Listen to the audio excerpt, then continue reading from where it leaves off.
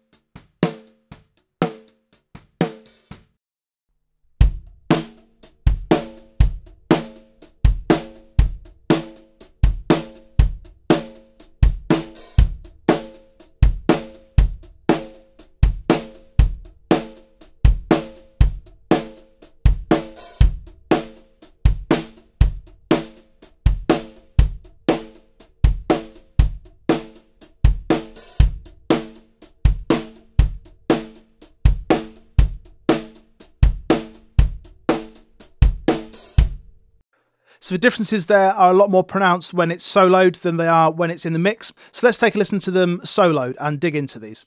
The first microphone that we have here, SM57-1, this is the one that is directly down on the rim. This is kind of pointing across the drum. I've tried to get them all about the same distance away from the actual centre of the drum, and it's the angle and the height that is varying. So this is the first one that you see in the picture, and this is the closest to the drum.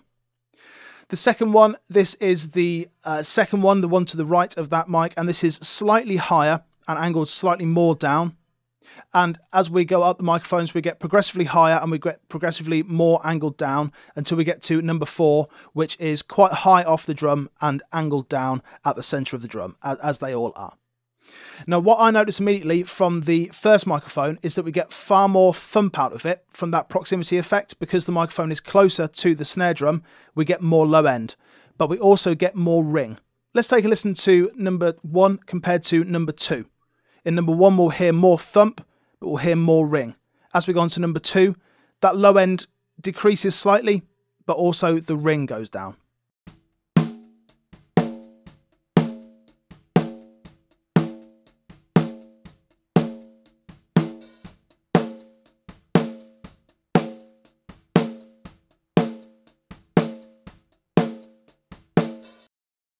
As we move on to number 2, you start to get a little bit more spill from the hi-hat as well.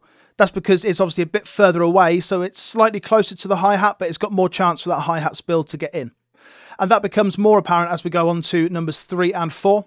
Number 3 and 4, we will hear more hi-hat spill, and we will hear far less of that low-end thump, but we will hear far less ring as well. Let's take a listen.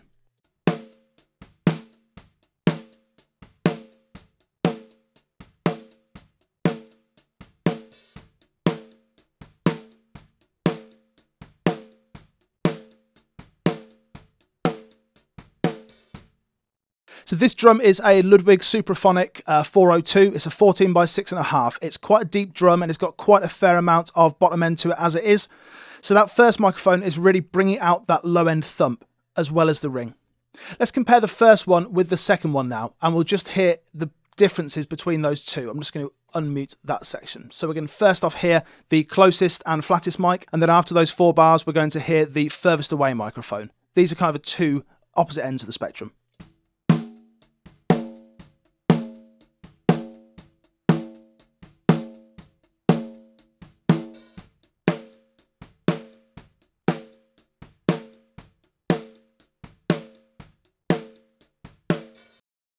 Quite a different sound there. If we bring up the EQ on both of these channels, this first EQ here is for the closest microphone, and then the second one here is for the furthest away microphone.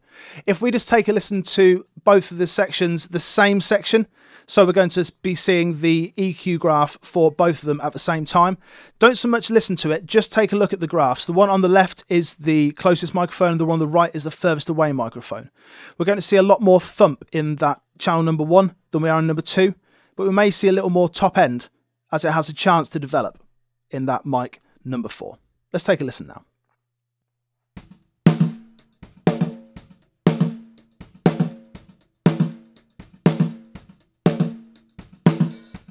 We can see as I've held the frequency analyzer on these two EQs, we can really tell the difference.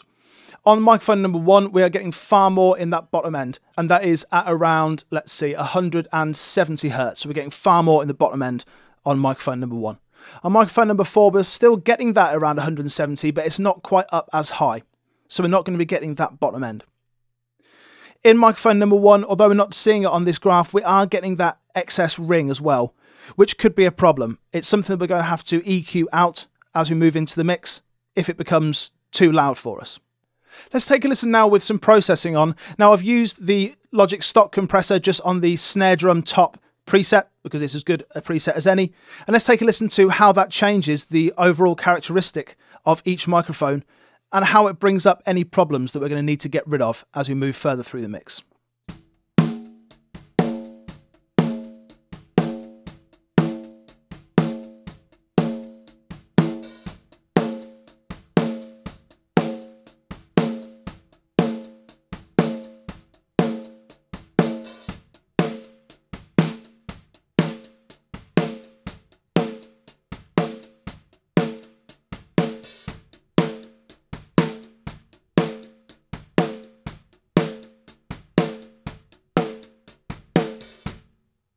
We can hear that the microphones that are the two extreme ends of the spectrum, number 1, which is really close, and number 4, which is far further away, we have artifacts that we're going to have to deal with. In number 1, that ring really comes up, and we're going to have to EQ that out, which might not be what we want.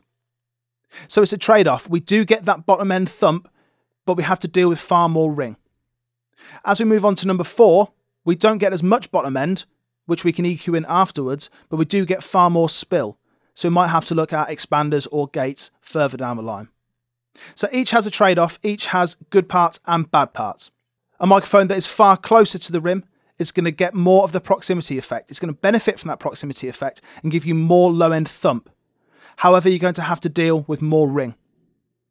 As we move to number 2 and number 3, these are kind of the best of both worlds. You get that bottom-end thump, you get a little bit of ring, but you don't get too much. It's not as unmanageable as it is in number 1.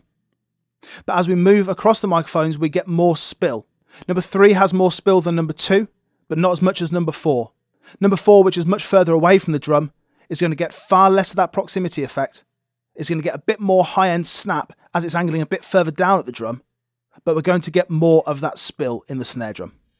I hope this is useful to you when you're recording your snare drums. Go back and take a listen to them again and see which one is going to work best for your drum recording. Make sure you subscribe and hit like. I'll see you again. Take care.